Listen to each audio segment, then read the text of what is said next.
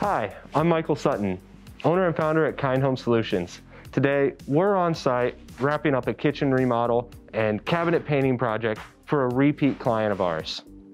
And I want to go through the 6 steps of a great kitchen cabinet painting project.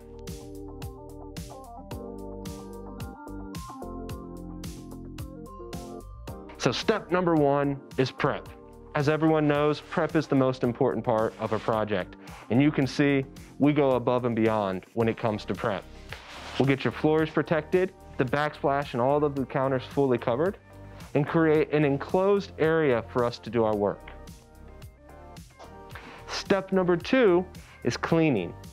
On every cabinet project, we're going to clean all of the doors, drawers, and boxes before we do any work, just to make sure we get all of the grease fully off of those cabinet doors and we have a good surface for the paint and primer to stick to. Step 3 is sanding, and we'll sand a light sand on all of the boxes and the doors and the drawers, just to remove that top shiny coat of your cabinets so that the paint can stick to it. Step number 4 is priming.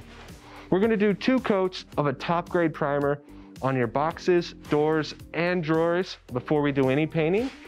And in between those coats of primer, we do a light sand just to make sure you get that smooth finish you're looking for. After we do any sanding, we do another cleaning process of just wiping them down to make sure everything's good to go for the next step. Step 5 is the most important process, and that's the actual painting. So we're going to do 2 coats of the highest grade product specifically designed for kitchen cabinets. We often use Sherwin-Williams urethane trim and enamel product on your kitchen cabinets.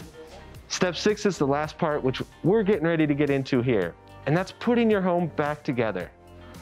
That includes putting your handles back on, installing the hinges, and rehanging your doors so that everything is in place and ready to go. Once we get your hardware and your doors back on, our cleaning process starts.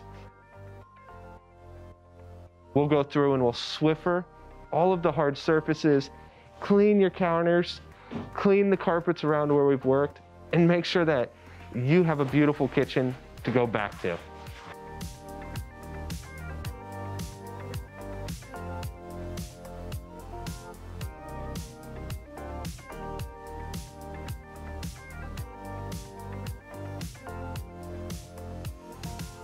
Thanks for taking the time to watch. We look forward to working with you on your next kitchen project.